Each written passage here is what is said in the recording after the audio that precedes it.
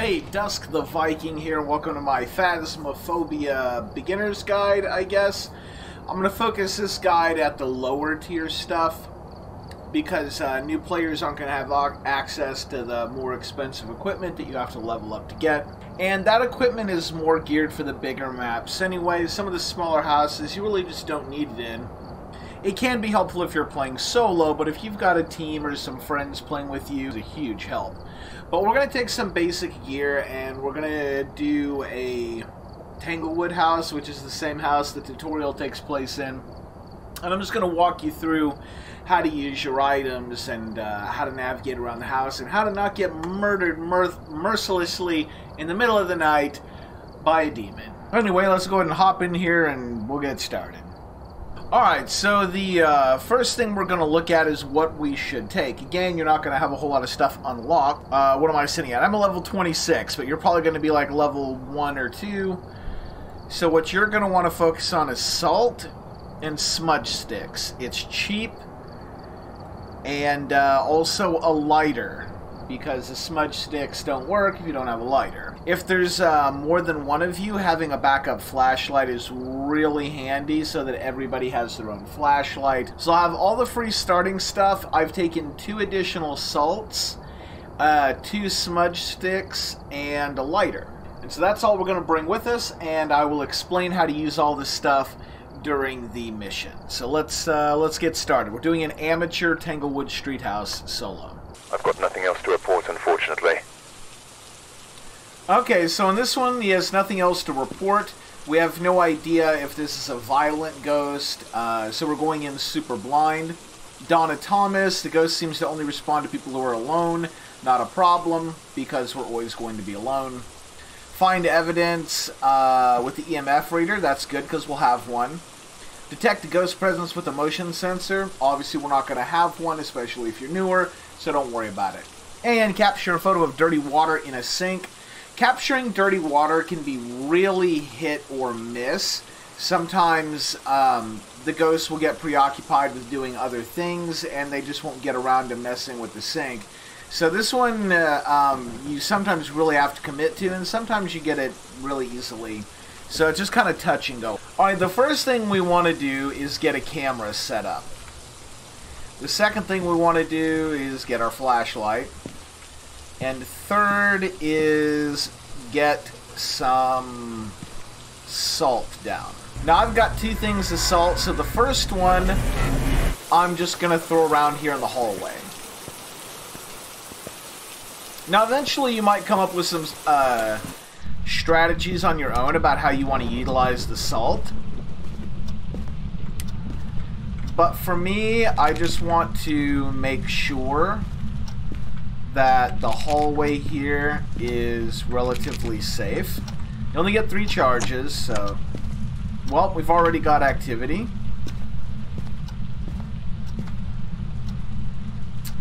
That spooked me.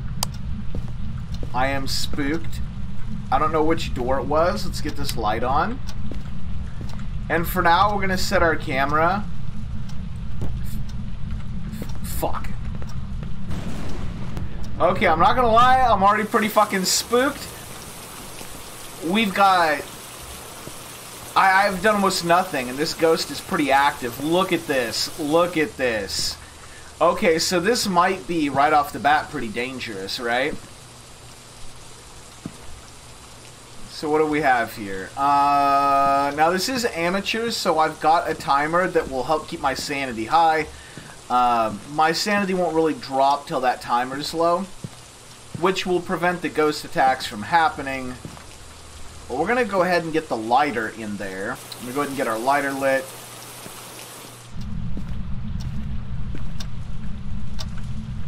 Going to go ahead and get that. The lighter I'm going to keep on me. The EMF, let's go ahead and see. It was right here. That door. Salt hasn't been stepped in yet, but that's definitely where we're going to be at. I'm going to go ahead and throw the EMF on the floor. Already got activity. It's trying to come out of the room, or it's touching that door. The EMF gives you feedback when you get it near something that the ghost has interacted with. It interacted with the door, and it seems like it's going to continue to interact with the door. So that's where it's going to be. I've got a little bit of time left. Our sanity is still fine, so I don't think I'm going to be in trouble. So let's get some other tools here. I'm going to ditch the lighter for now, but we're going to need those smudge sticks. I'll explain what those are. We don't really need the salt because we already know where the ghost is. The salt is just to help track. Now, since we know that we have a ghost presence in that bathroom, what we're going to do is go ahead and F to place the book. And we're going to get checking for fingerprints on the door. If I had a crucifix, I would definitely drop it in this room. I don't see handprints or fingerprints, so I'm going to turn the light off for just a second. Nothing in there.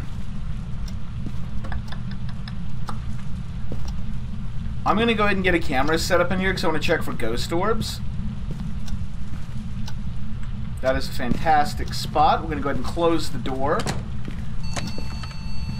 It does not like that door closed. What do we have on the EMF already? That's a 5 on EMF. That is super aggressive.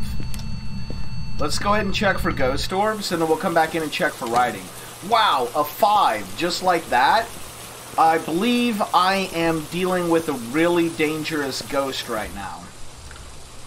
Didn't get any fingerprints, but they could show up later. Although it was definitely interacting with the door, so I think I would have seen fingerprints if there were going to be fingerprints.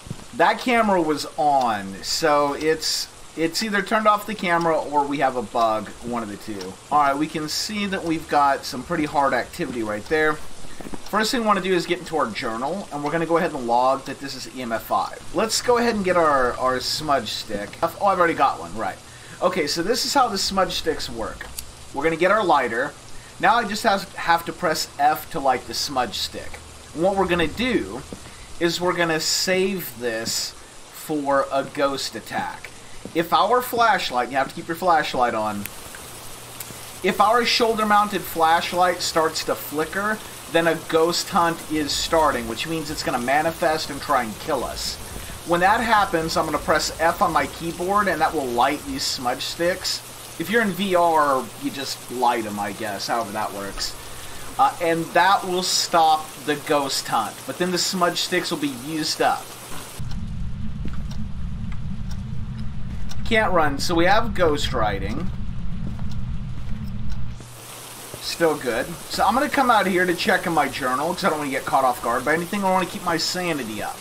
Sanity is a big deal. That's what feeds the ghost, is lowering sanity. Let's say there were 4 team members. You would want to look at your average sanity, and then that's going to give you an idea of how much power you're feeding to this this ghost. Well, so let's go ahead and enter the second thing. We have ghost writing. That's going to narrow it down to Revenant, Shade, and Oni. So let's see what else? Is the Spirit Box one? Yes. Spirit Box would be an Oni. Fingerprints would be a Revenant. Ghost Orb would be a Shade. So I need to check for the Ghost Orbs. And then we'll need to check for Spirit Box. I think those will be the 2 things. I feel like we've already ruled out fingerprints, but we might come back to it. Again, I've got my smudge sticks ready. So we're gonna see if there's dirty water in that bathroom. If not, we'll turn it on. Man, this thing is... That door is all the way open. I'm gonna turn the lights on here. This thing's got me spooked a little. I'm like... Clean water so far. I tried to click on the camera. Let's see if that turned the camera on. I don't really need the lights on out here. Did it lock the door? Fucking hell, dude. I could hear it walking behind me. God damn this game. Let's see if I got the camera turned on. There we go. We finally got the camera on. Is the light on? Maybe we'll get lucky and it'll just turn the light off for us, right? I honestly don't think we're going to see ghost orbs. Alright, so we're going to have to do a risky maneuver. We're going to do a risky maneuver. Well, we're not going to do a risky maneuver. I've got 2 smudge sticks. I'm going to go in and light this smudge stick to cleanse the area and go ahead and try and nullify the ghost a bit. And then we're going to go get the spirit box and throw it in there. And I should be pressing F. And there it's smoking.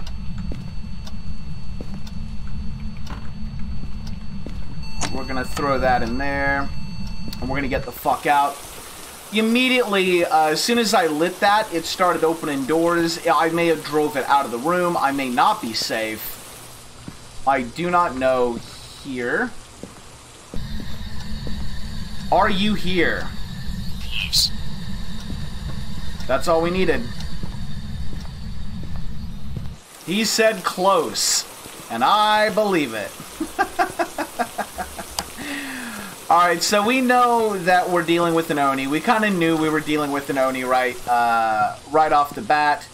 I didn't see that we were going to get any dirty water. We did detect the paranormal activity with the EMF reader. We don't have a motion sensor, so this is about as good as it's going to get. We're out of smudge sticks. It's just not safe anymore. So we're going to go ahead. And we're going to hit that for the spirit box. That's going to give us some Oni. And we're going to complete this successfully. Alright, there we got an Oni. And we made 30 bucks. That was definitely a dangerous one. But it was an interesting one and it was fun. Let me give you a couple of tips really quick. Or at least some things that I like to do. One, I like to set up cameras first. In your first walkthrough to set up a camera, if you don't hear or get a clue to activity, then I just like to set up the camera in a big room or a big hallway and try and capture as much area as possible. The second thing is to get some kind of tracking out, and that is to watch for cold breath while you walk around with the EMF scanner and try and sweep the area. And then look for and listen for clues with stuff. Then at some point, once your timer gets down, you know you're going to need to think about safety. And that's where salt can help. You can either use salt to track, or you can use salt to verify that an area might be safe. For example, in that last one, if we hadn't heard any activity in that bathroom, I might have set salt in the bathroom, outside the bathroom, and then out in the hall, and then swept the bathroom really good with the EMF scanner. That would have let me know that the bathroom might be a good hiding spot during the hunt if the ghost manifests. And I've hidden that bathroom before.